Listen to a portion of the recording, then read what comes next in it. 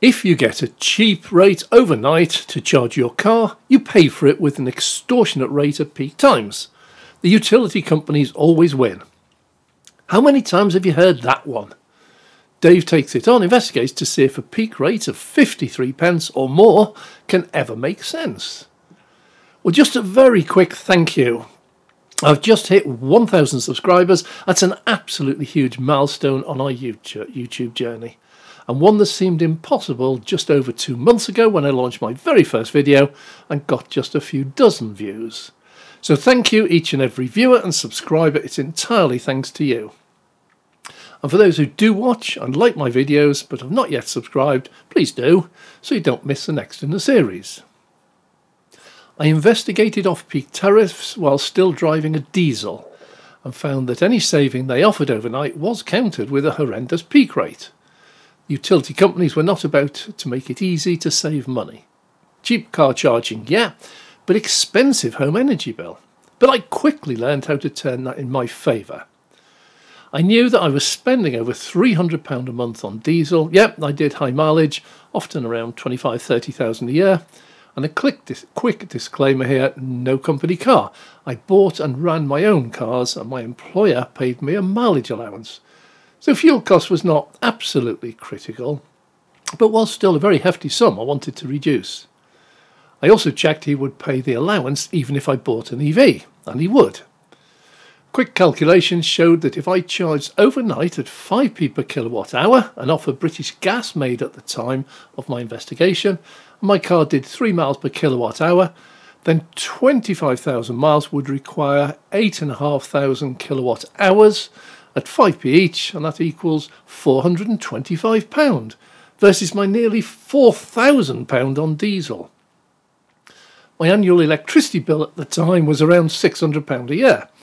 So in essence, if my peak period electricity price even quadrupled to £2,000 a year to get the cheap 5p off-peak rate, which it never did and still hasn't done, and I continued to receive my mileage allowance, my income wouldn't change. I would save £3,500 on car fuel. I would still be over £1,000 better off each year. My concern was not the specific amount I paid for electricity at home or on the car, but how much overall each year I paid on them both combined. But then the equation got really interesting. In a previous career, I was selling PV systems, photovoltaic, and as part of the training, and because I like to learn, we looked at the savings a typical customer could make and how much you could earn from the feed-in tariff. We found out the majority of domestic electricity use was for high-power devices, washing machine, dishwasher, tumble dryer, oven. Some of it was for mid-range items like fridge and freezer, while everyday items like lights, TV, radio and kettle were relatively minor. I advised my customers who could to use their free PV-produced electricity at peak production times, i.e. midday. Washing machines, tumble dryers, dishwashers, to save even more money. They still got paid for producing it, even if they used it themselves. Now, if I did the reverse of what I told my clients and switched my high consumption appliances to the overnight off-peak rate, nearly all dishwashers and washing machines have a time delay setting, and I bought a AAA plus fridge freezer, I could cut my daytime peak rate use to about 25 or 30% of my total energy use. All the rest would then be at off-peak 5p rates. When I got my Tesla Model S, I had no home charger, no smart meter, just a normal fixed rate, fixed period tariff with British Gas. I live only 4 miles from a supercharger, but for several weeks I used mainly the grey cable that came with the car, plugged into an exterior waterproof 3-pin socket. It charged at a leisurely 4 miles an hour, so if I plugged it in when I got back about 6 o'clock, I could add nearly 60 miles by breakfast. And if I didn't use my car at the weekend, I could add more than 180 miles. But for long journeys, I had to use the superchargers. I analysed all the EV tariffs available and finally chose EDF Go Electric 98.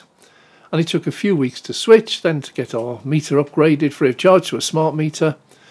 The 98 refers to the number of off-peak hours I get every week, from 9 p.m. to 7 a.m. each weekday, and then all day on Saturday and Sunday.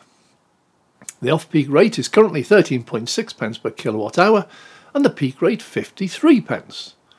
I could have taken their Go Electric 35 tariff, but that only gave me 35 hours off-peak per week, 5 hours per night at 5p per kilowatt hour, which meant I could hardly do anything overnight. The 98 tariff means that the entire house switches to off-peak every night at 9 p.m. and stays on it till the morning. Plus it would be off-peak the whole weekend, allowing the use of the washing machine and dishwasher and oven for Sunday roast at the weekend. That suits us much better. We changed all our major appliance usage to off-peak, bought a AAA Plus fridge freezer, only use the electric oven at weekends, charge the EV overnight or at weekends, and this meant we got around 80% of our annual usage to off-peak.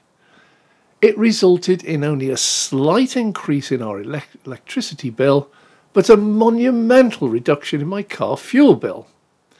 Now, my really simple mind says that if I use 80% off-peak and my house uses, say, 100 kilowatt hours a day, I'll buy 80 units off-peak at 13.6 pence and only 20 units peak at 53 pence.